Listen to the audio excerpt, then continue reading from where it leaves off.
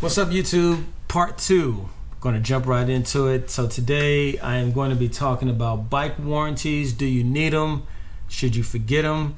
And a little bit about Dick's Sporting Goods bike experience. So in this series, I talked a little bit about it in the first one. The first part of this series, I'm just talking about being new to mountain biking, what I experienced, sharing the experiences with you to help you make informed decisions when buying bikes, what to do, what not to do, what tips and hints that I can give, and just kind of give you some informative information to help you make a sound decision on which route you want to go if you're new to the sport. So today I want to talk about bike warranties and should you buy extended bike warranties. Just a quick simple answer to that will be yes and no. It just depends on what you're looking for, what your expertise is, what your knowledge of bike warranties are, or knowledge of mountain bikes period, and what the actual warranty includes. So I'm just going to give you an example, right?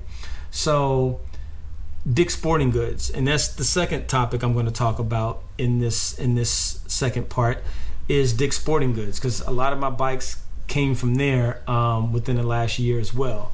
So Dick's Sporting Goods has an extended warranty program where you get a 3-year warranty. Depending on the cost of the bike, it can range from I think $50 up to like almost $80.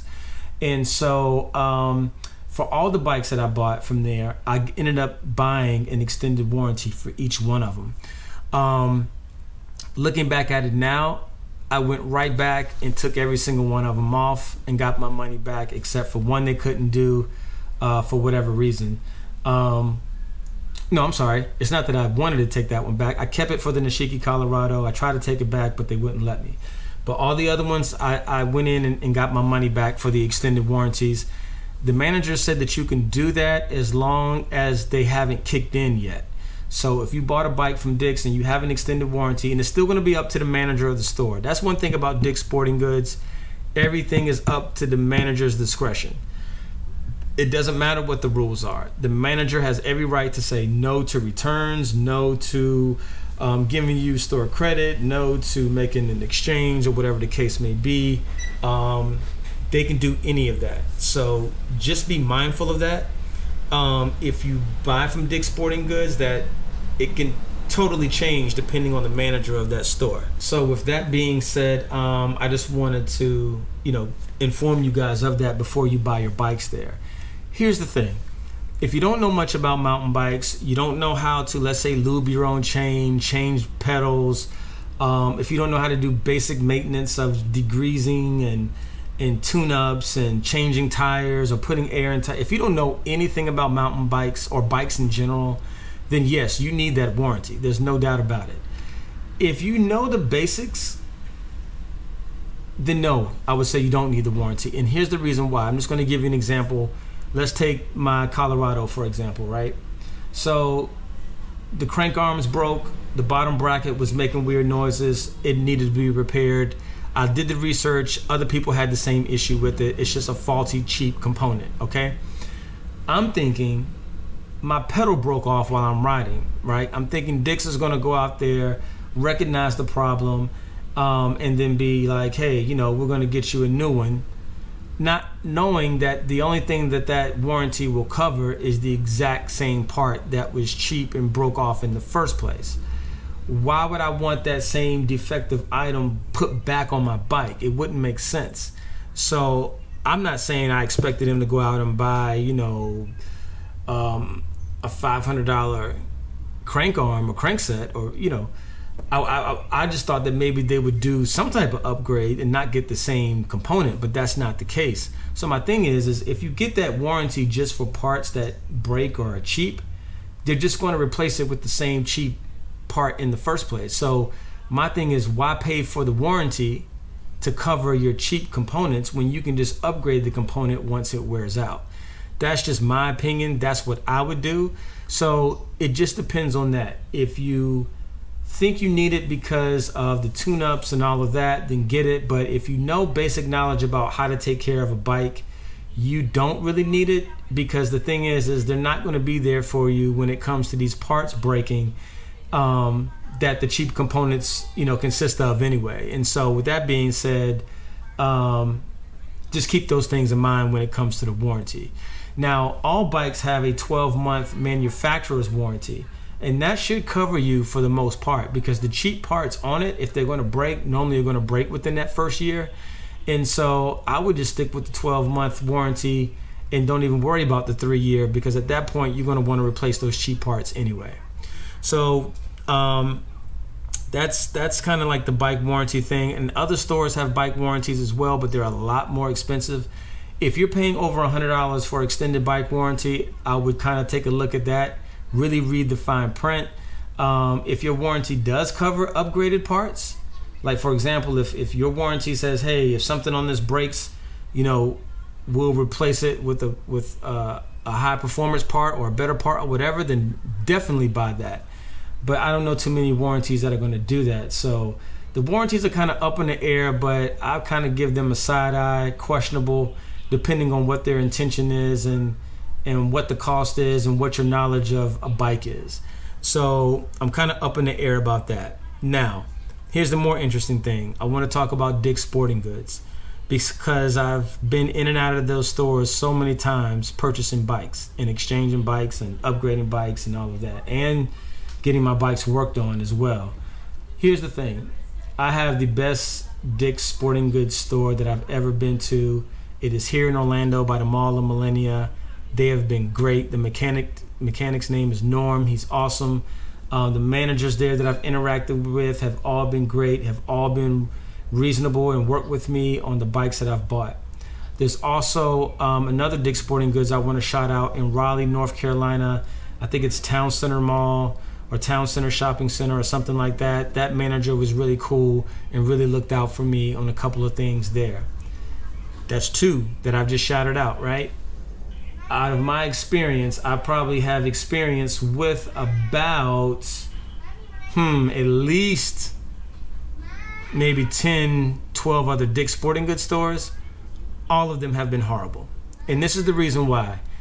Every Dick's store has a manager that makes decisions about everything, whether you do a return, whether they can help you service, or whether you can do an exchange, or whether the warranty covers this, or some of them are really super cool and some of them are complete. I'm not even going to say the words, a lot of kids around right now, but a lot of them can be very they can be a-holes. Sorry about that, guys. I had to just cut the camera. My neighbors, man, they got dogs running all around with no leashes on. Like, I don't understand. Then they all in people's yards and not even trying to get the dogs. I don't understand. Whatever, man.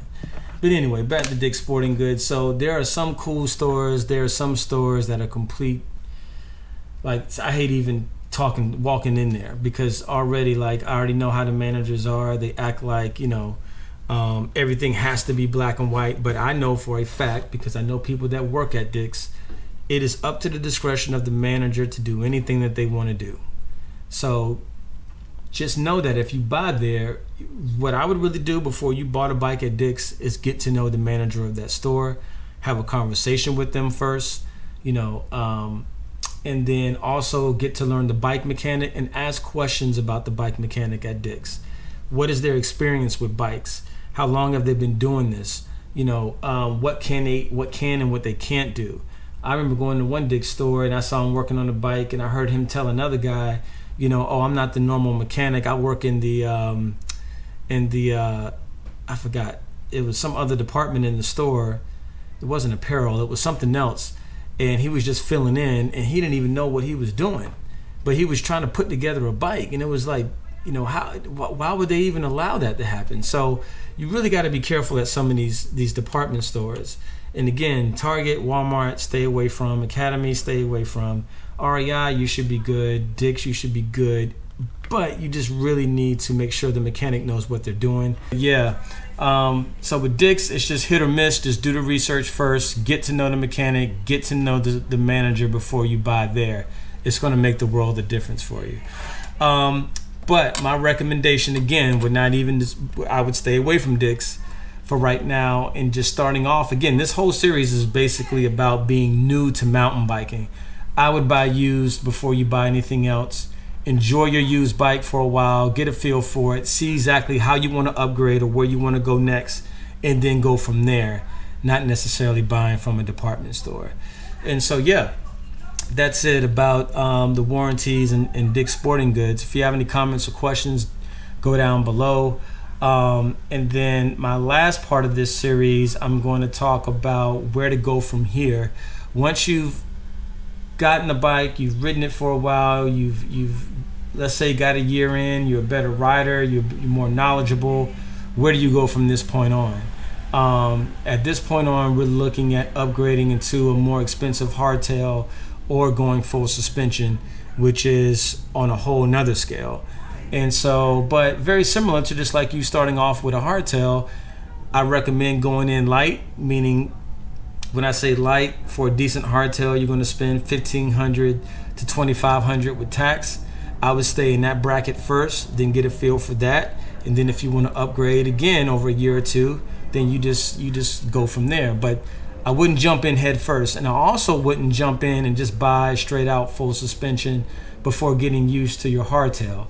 And I say that because one of the biggest things that you see when you start looking at used bikes is you're going to see people selling like bikes for, you know, whether it's couple of thousand, $1,500, $1,000, all the way up to $5,000, $6,000, $7,000, $8,000.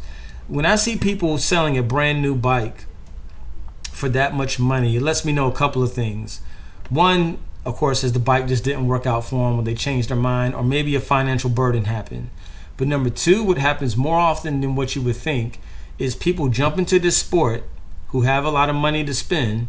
They spend this money on a high end full suspension bike, carbon and everything, and next thing you know, the sport's not for them, or they failed the first time and got hurt and was like, yeah, this ain't, I'm not doing this, or they just don't have time to ride, or they're too busy and they don't see the investment on return, the return on the investment, and so they're just trying to dump them. And so when that happens, you don't want that to happen to you. So don't go out there and spend a whole bunch of money on a full suspension or a full carbon hardtail or full suspension bike. Stay within the price ranges that I mentioned before, and then upgrade as you feel like you need to upgrade, because you'll be surprised at how many people get into the sport because it's exciting, they did it one or two times and they like it, and then they find out, yeah, it's really not for them, or really they shouldn't have spent that much money, or they just don't have the time to do it. And so you don't want to be one of those people either. I'd rather be trying to get rid of a $500 bike that I shouldn't have bought, rather than a $5,000 bike that I shouldn't have bought. And so just keep those things in mind when you're out here looking for bikes.